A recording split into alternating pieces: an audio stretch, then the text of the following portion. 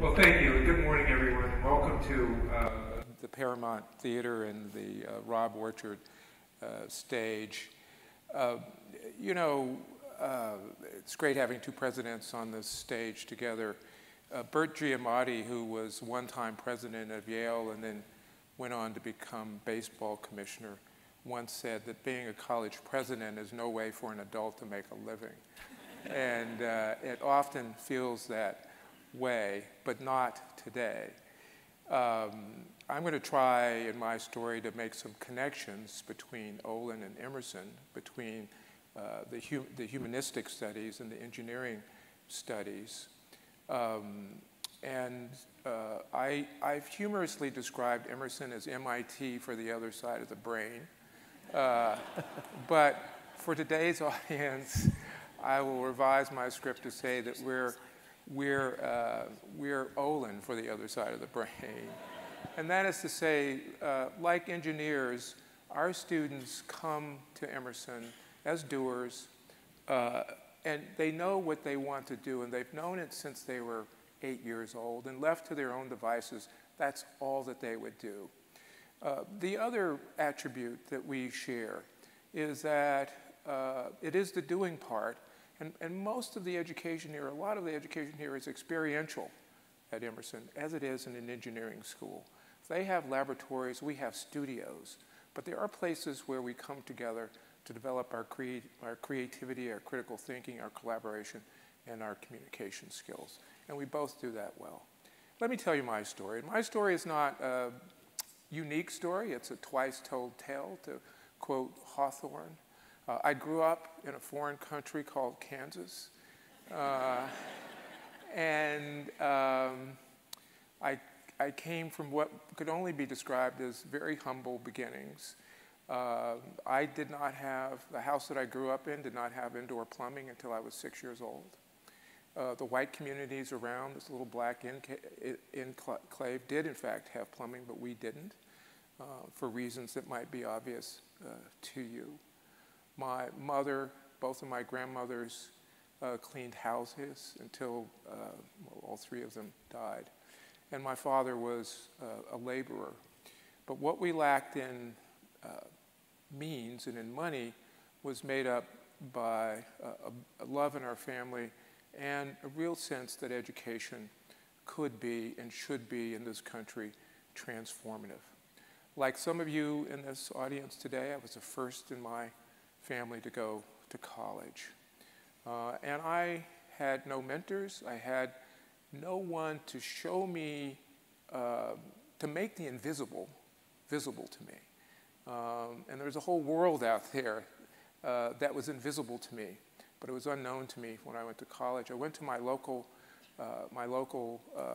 state university. I did very well in high school.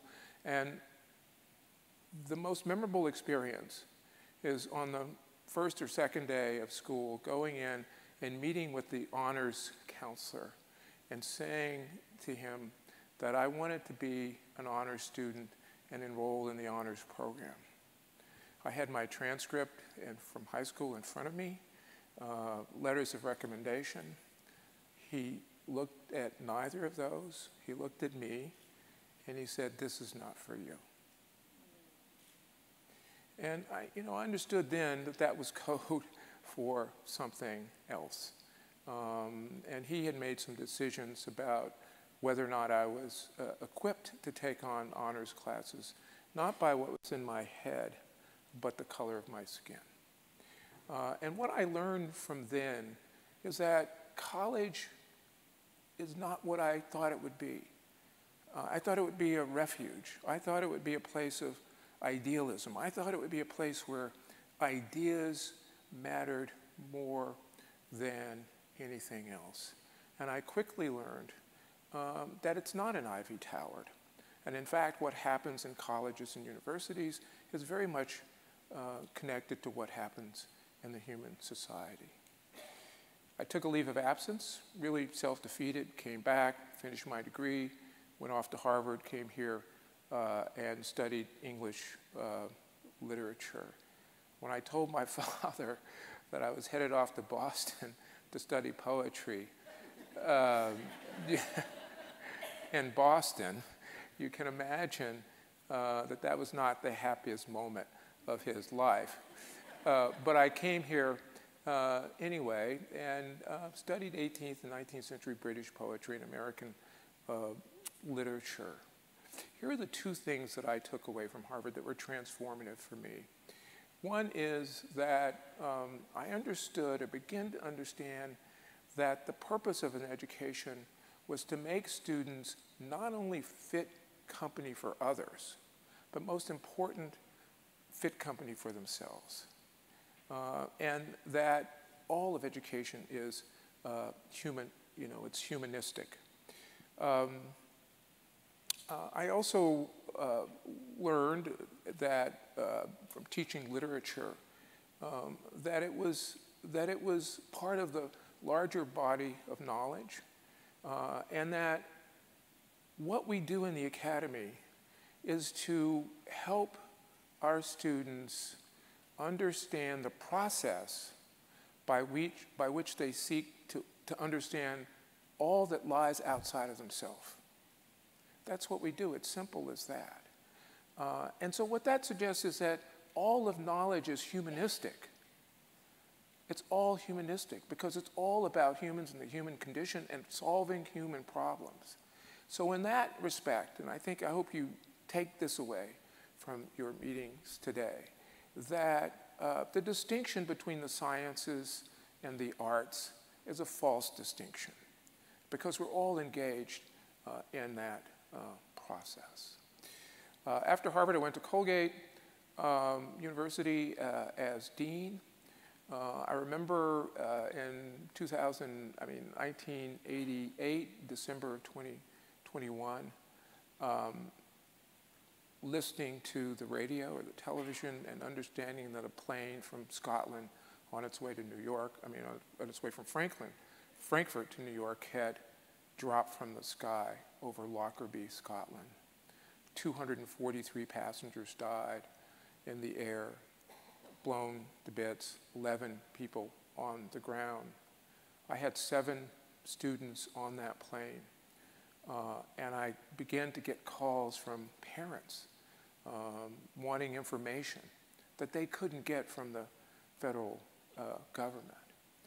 And I understood over the course of the 2 or 3 days that I was trying to sort out what had happened and what was available to them for resources, that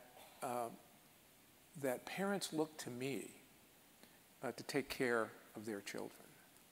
And the larger lesson there was the nation looks to colleges and universities to solve its most pressing problems, which came home acutely 4 years later, April 31st, 1992, the day after Rodney King had been acquitted.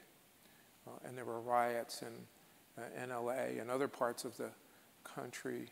And I was sitting in my office, and I could see out of the big window a horde of students marching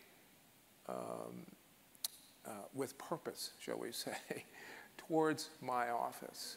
And I thought to myself, well, what does this have to do with me? This is 3,000 miles away. I'm a hip, liberal, African-American president.